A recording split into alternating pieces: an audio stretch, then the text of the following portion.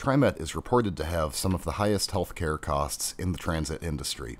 We asked Neil how this will affect future labor negotiations. Are employees receiving real-world benefits commensurate with the cost? And will healthcare reform have an impact?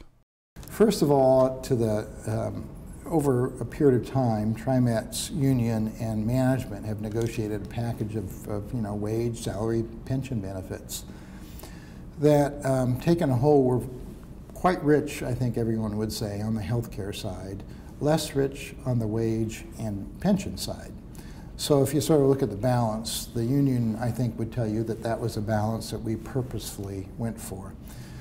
Our board has recently adopted a policy that said the direction going forward should be that our healthcare costs need to rise no more than our underlying revenue growth. So if our payroll tax, for example, raises 7% a year, then that should be the limit, if you will.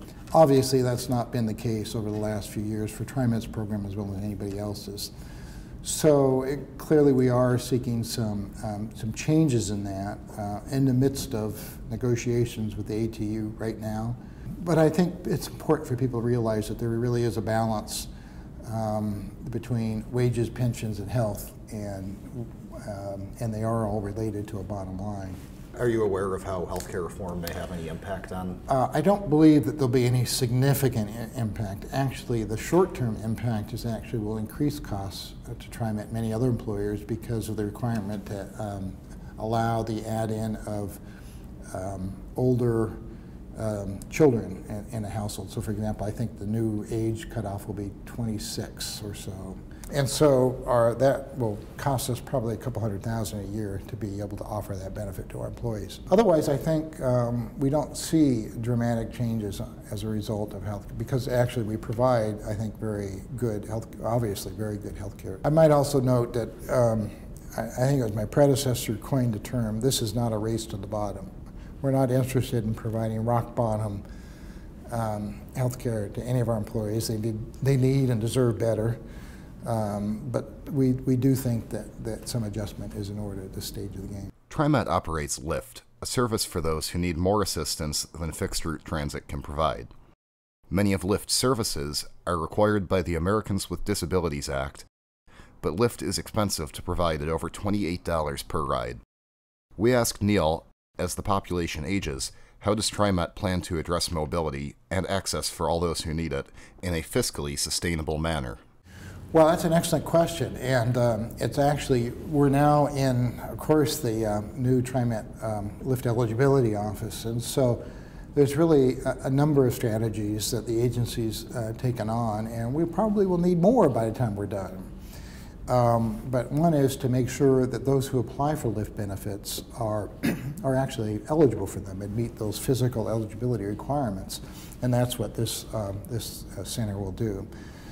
In a very, I think, respectful way, and providing personal interviews and other things that will help make sure that the right people are getting the service, because you're right, it's a very expensive service. Second of all, I think we have to figure out how to mainstream into our regular fixed route service people who are otherwise eligible for Lyft. So one of the functions of the center is also to help educate potential Lyft users, because our view is that people will find those fixed routes much more usable, much more friendly to their mobility requirements than Lyft, which requires a sort of scheduling window for the trips around it. Another piece of that, we've actually commissioned a study some time ago that was really related to housing. And one of the things we found is senior and disabled housing developers at one point in time were going for the cheapest land in the region. Well, that was out a ways from centers or major arterials where we have good service. So one of the things we need to do as a region, I believe, is begin to focus on the land use connection between housing for seniors and people with disabilities and transit, so that that ability to use the fixed route service is enhanced. Well, that actually leads in nicely to the next question. Metro and other planners have made projections which depend on rates of economic growth and population growth. If these projections fail to materialize, or if people leave the region due to sustained high unemployment, how does that change TriMet's strategy going forward?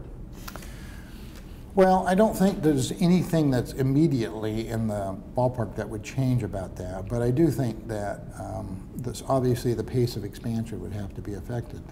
I have to say, though, that I'm very bullish on Portland's future. You know, I came here in 1980, and as soon as I came here, there was a major economic downturn in this region. And it took us a long time to recover, but all of the incredible job-generating businesses and wealth and this wonderful downtown that we're in the midst of right now all really came to life since 1980. So I know that, I guess I'm talking like somebody's long in the tooth here, but I know that there are these dips and valleys in any region's future, but or any sort of current situation, but I still think the future is very bright. And actually this time, the last stats I saw actually showed that even though we have a very high unemployment rate, it's actually higher in California, a little bit lower in Washington. So it's not as if we're being singled out here quite the way we have in some other past recessions that have affected us.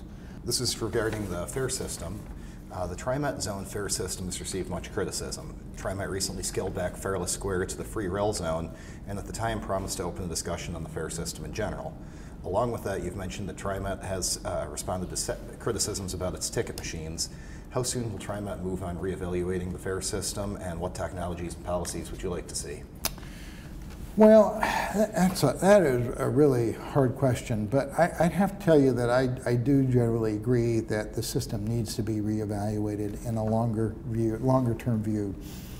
And one of the challenges I think we've got is what's the next technology out there, and how do you catch it and not be a wave behind? Closest to us is the Orca card that was developed, a smart card for the Puget Sound area. And you know, it's been very effective. I think they can do distance-based fares that are not necessarily purely zone-related. You can do the same thing in many subway systems around the nation. We've got a really unique system in terms of its integration. You know, bus, streetcar, light rail, the WES, even to some extent the tram.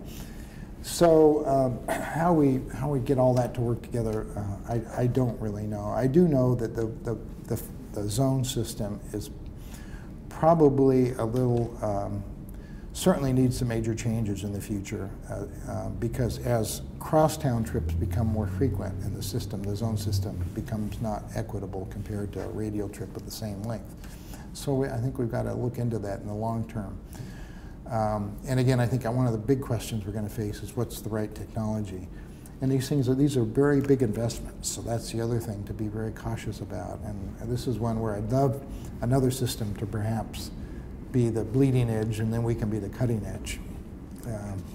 But in the years ahead, I know we'll be looking at that, and I know there'll be a lot of opportunity for people to offer their opinions on that.